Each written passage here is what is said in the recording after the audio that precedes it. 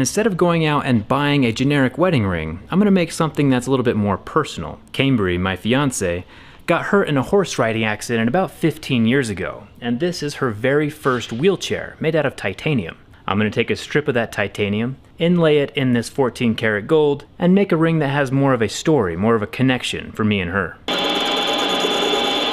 So we've laved down the titanium centerpiece, and now we just have the gold. We're gonna sand off the oxidation.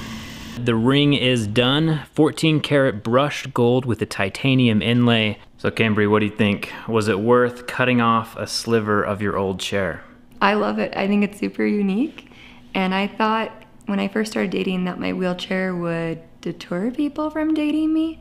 I never thought it would be something someone would want to put in their wedding ring.